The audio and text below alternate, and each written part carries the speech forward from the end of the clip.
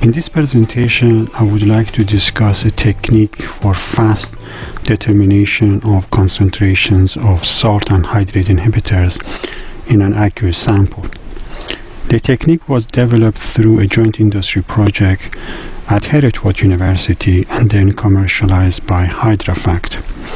HydraCHEK is a knowledge-based HydraCHEK spin-out company formed in 2006.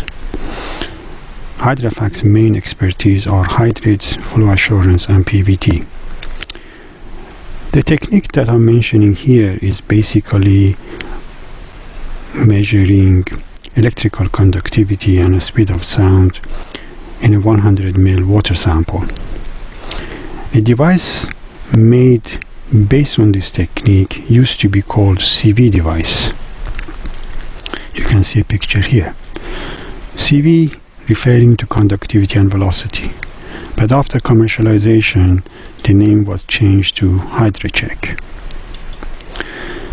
Gas hydrates are crystalline compounds formed as a result of combination of water and suitable size molecules at low temperature and high pressure condition. They resemble ice, but unlike ice, can form at temperatures well above zero. Their formation in oil and gas pipelines can result in pipeline blockage and serious operational and safety problems, as well as significant economical impact due to loss of production and the cost associated with blockage removal. This setup here sort of simulating cross-section of a pipeline. Here, water-gas interface is clearly visible. This is the temperature probe within the setup. There is obviously a thin layer of water on the glass surface. Now, you can see hydrate formation in this setup. As you can see, hydrate starts from gas-water interface and then spread around. The figure here shows the hydrate phase boundary. In general, this phase boundary depends on the composition of hydrocarbon and water phases. Hydrates prefer large and round molecules because the presence of large and round molecules minimizes the distance between the guest molecule and the host molecules, and that increases the attraction force.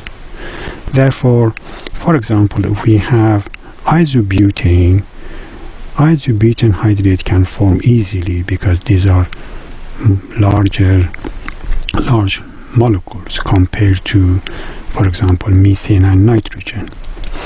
The other factor controlling the hydrate phase boundary is the composition of the aqueous phase. If there is any non-hydrate forming compounds dissolving water, some water molecules are busy dissolving the compound. Therefore, less water is available for hydrate formation. That results in hydrate phase boundary to shift to the left. In general, the composition of hydrocarbon phase is constant. It doesn't change so much. However, the composition of the aqueous phase can be changed by injection of thermodynamic inhibitors or water or compound that can dissolve in the aqueous phase. This is the technique that industry uses for controlling hydrate formation. In this slide, you can see the hydrate phase boundary for a natural gas in the presence of condensed water and 5 to 35 weight % methanol. Here we have used HydraFlash 3.3 for our predictions. As shown in the figure, the hydrate phase boundary shifts to the left as a function of methanol concentration. Also on this figure we can see several operating conditions. For example, assuming the seabed temperature, minimum seabed temperature is 4 degrees Celsius, and we can assume the initial reservoir pressure is 150 bar. So that's the worst condition in the beginning. And then gradually with depletion, reservoir pressure drops. So these are different operating conditions during the life of the reservoir. Normally, the concentration of inhibitor required is based on the worst operating condition, i.e. the lowest temperature and highest pressure, plus a safety margin, typically 3 to 5 degrees Celsius. Some companies also consider other factors, for example, injecting 20 to 30% more inhibitor to take care of non-homogeneous distribution of inhibitor. Also, inhibitor loss to hydrocarbon phases. Obviously, in the beginning of reservoir life, pressure is high, but the pressure will drop during to depletion of the reservoir. For simplifying this discussion, let's ignore the safety margin and non-homogeneous distribution. In such a case, we can say at early days of the reservoir, we need around, this is 35, this is 30, so we need around 32.5 weight percent methanol to avoid hydrate at the worst condition of 4 degrees Celsius and 150 bar. This reduces to around 30.5 at 100 bar, and then drops to 27.5 at 75 bar, and is reduced to around, say, 23 weight percent when the pressure is 50 bar. And when the pressure drops to 25 bar, the amount of inhibitor required is around 15%. So you can see that during the life of the reservoir, the amount of inhibitor required is going to change. Furthermore, we haven't considered here the local ambient temperature. We assume the worst condition of 4 degrees Celsius.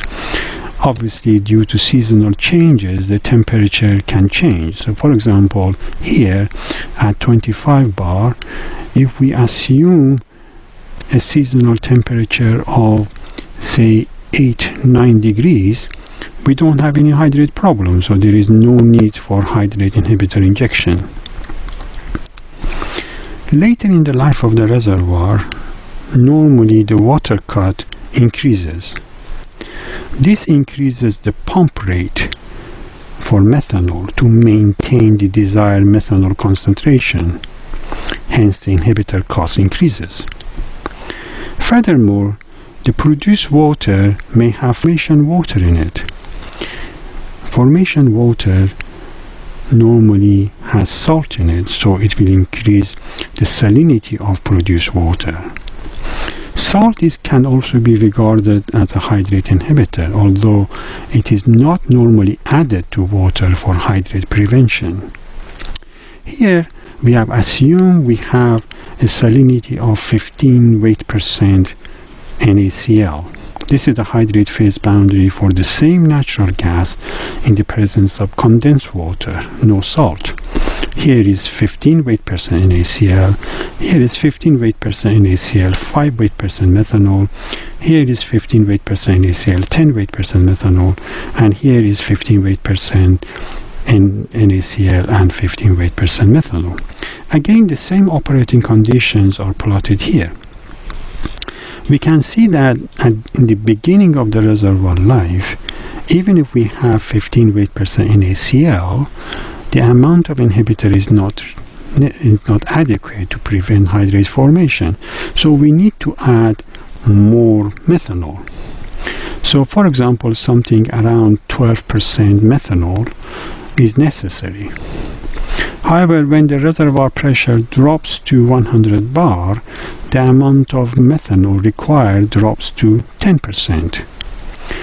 And here, for reservoir pressure of 75 bar, the amount of methanol is roughly 7.5%.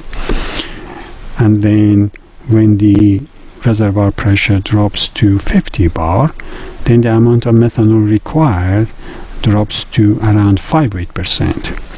And then for 25 bar, or even if I look at here, 35 bar, the amount of salt in the system is adequate to prevent hydrate formation, so there is no need for methanol injection.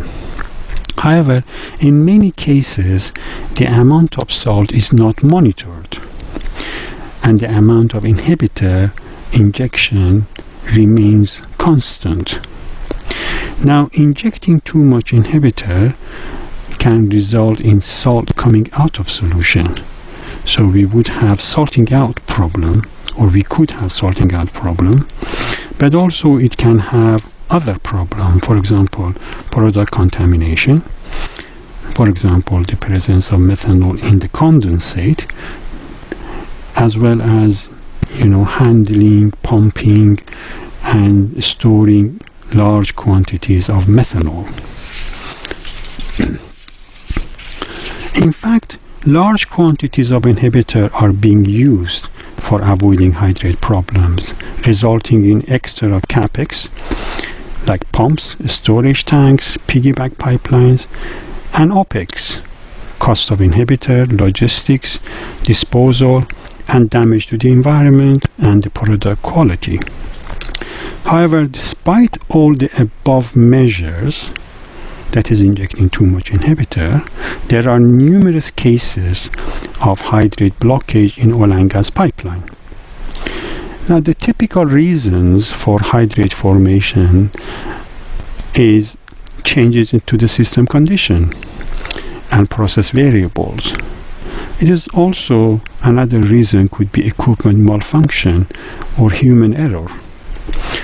Probably the most common reason is changes in the water cut, because if the water cut increases and we are injecting constant rate of inhibitor, the concentration of inhibitor in the water decreases, and therefore inhibition effect is reduced. The other important factor is inhibitor partitioning in the hydrocarbon phases.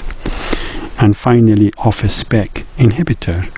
For example, inhibitor is supposed to have a certain purity, and it doesn't have that purity. HydraCHEK was developed to both minimize the hydrate inhibitor injection rate and improve the system reliability. HydraCHEK is in fact an extra safety measure, ensuring that there is always enough inhibitor in the system, and warn the operator against changes in the system variables. Now, why do we inject too much inhibitor? In general, the cost and disruption associated with hydrate blockage is huge, and there is no simple, fast technique for determining the amount of salt and inhibitor.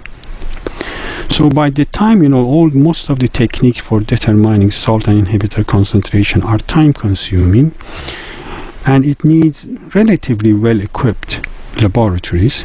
So by the time we get the result, the system condition may have changed. And there is a general belief that a bit of extra inhibitor does not harm anybody, and the cost is very small when the oil price is high. Now, ideally, we want to be outside hydrate stability zone, but there was no practical technique in determining hydrate safety margin. Now, what is hydrate safety margin? Hydrate safety margin is in fact the operating temperature, or the worst operating temperature, or pipeline condition compared to hydrate phase boundary. So compared to hydrate phase boundary. So this difference can be called hydrate safety margin. Now this margin can be 3 degrees, can be 2 degrees. It can be decided by the company or by the operator. But to find out the hydrate safety margin, we need two pieces of information. We need the pressure and temperature profile along the pipeline, or we need the worst operating condition. Then we need hydrate phase boundary. Hydrate phase boundary, to find hydrate phase boundary, we need two pieces of information: composition of hydrocarbon phase and composition of the aqueous phase. Composition of hydrocarbon phase in general is relatively constant, and it doesn't change in short time intervals. So if we can find the composition of aqueous phase, we should be able to find the hydrate safety margin. Now, so what we need is a quick and fast technique for determining the composition of aqueous phase. HydraCHEK is designed to do exactly that. HydraCHEK determines temperature, electrical conductivity, and sound velocity in a water sample. So this is the temperature probe and conductivity measurement, and these are parcel and receiver, suite of sound parcel and receivers. The readings goes to a computer program. Now the computer program will give inhibitor and salt concentrations. Knowing inhibitor and salt concentration, we can plot the hydrate phase boundary. We already know the pipeline condition or the worst operating condition. So if the hydrate phase boundary is represented, for example, here by red line, so the pipeline condition or the worst operating condition is inside hydrate stability zone. So there is a higher risk of hydrate formation and blockage. If the hydrate phase boundary is represented by this pink line, we are outside hydrate stability zone, but the safety margin is very small. If it is the green line, that's probably the ideal condition, that we are keeping a safety margin away from the hydrate stability zone. We have a safety margin, and at the same time we are minimizing inhibitor injection rates. But if the hydrate phase boundary is here, it is very far away from the worst operating condition, pipeline condition. So we are injecting too much inhibitor. So we can easily reduce the amount of inhibitor to minimize the environmental impact and the cost. If you want to see how HydraCHEK works, please visit these videos, these links, and look at the videos.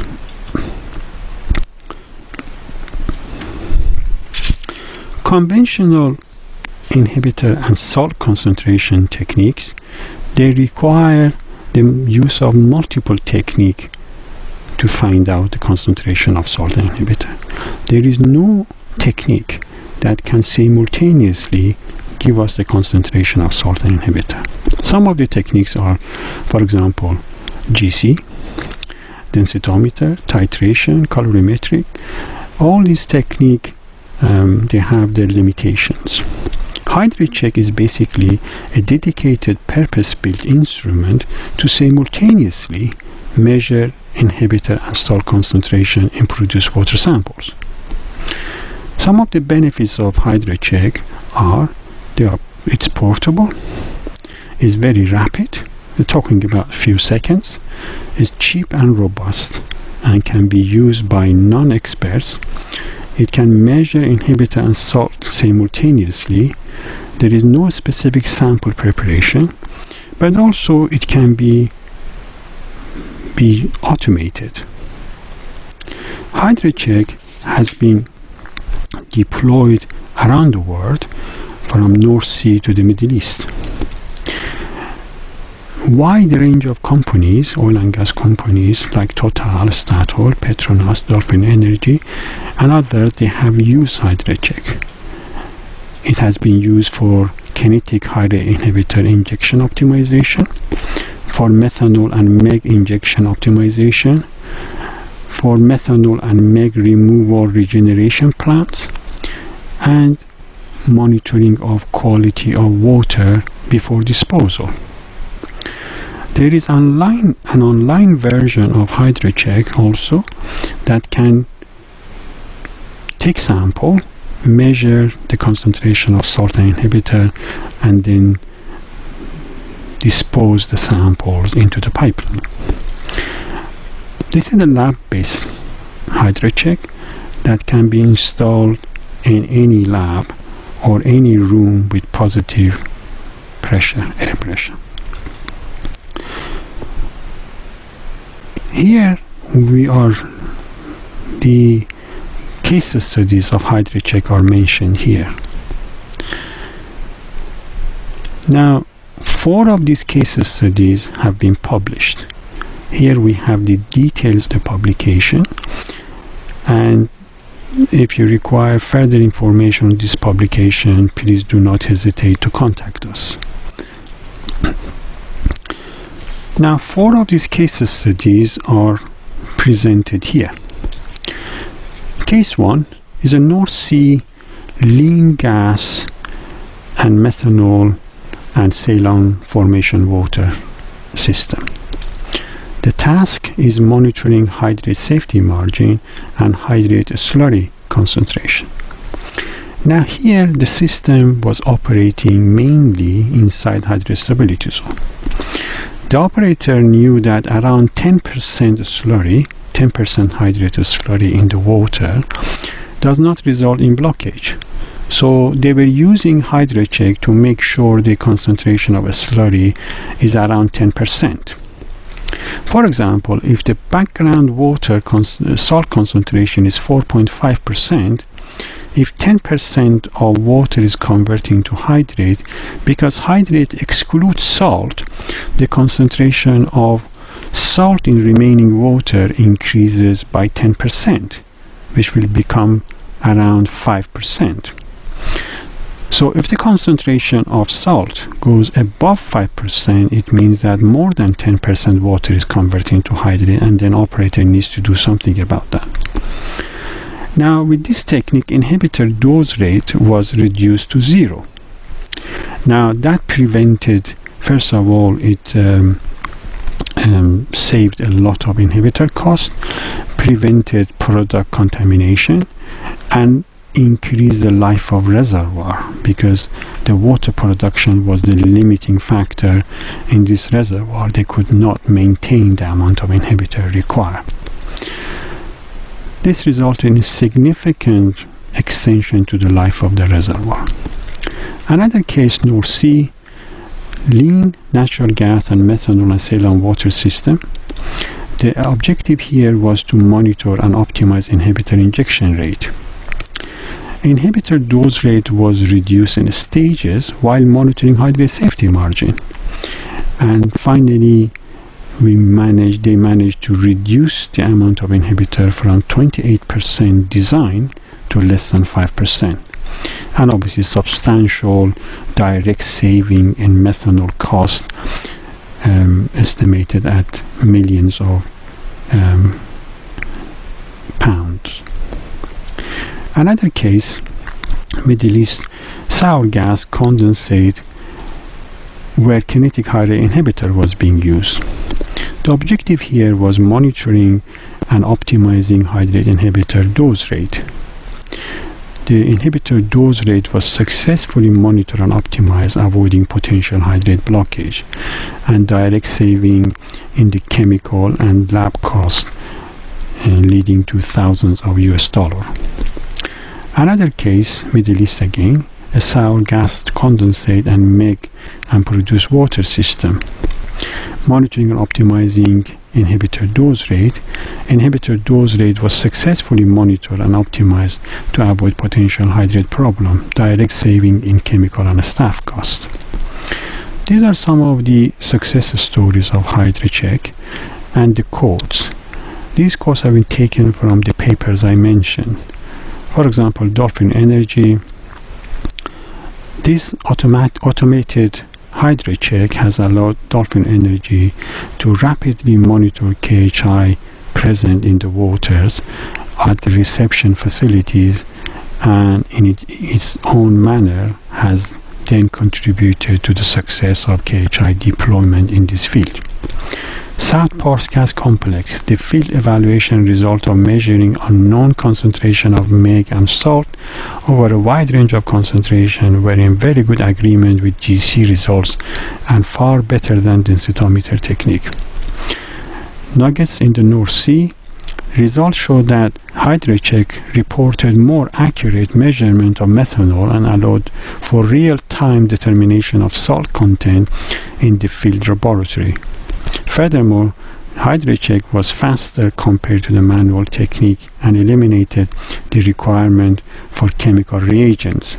HydraCHEK has allowed North Alwyn to rapidly monitor the degree of hydrate inhibition present in the nuggets produced water at reception facilities, leading to an increased confidence in optimizing hydrate treatment. HydraCHEK also has been instrumental in several awards. HydraCHEK activities, in particular HydraCHEK technology, played a major role in the Heriot-Watt University winning the Queen's Anniversary Prizes in 2016 for innovation in oil and gas sector for increasing productivity and reducing contamination.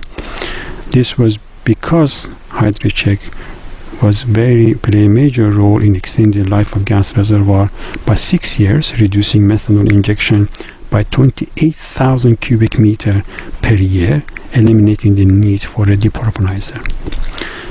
Another one, HydraFAC activity, in particular HydraCHEK technology, were recognized as one of the top 10 examples in the UK on the role of chemical engineering in modern world in 2016. And finally, HydraFAC activities, in particular HydraCHEK technology, played a major role in Heriot-Watt's Research Excellence Framework Impact Case Study submission in 2014. Finally, I would like to thank all the project sponsors that supporting this project over the years. Finally, please do not hesitate to contact us if you require further information or interested in field trial of HydraCHEK. Thank you.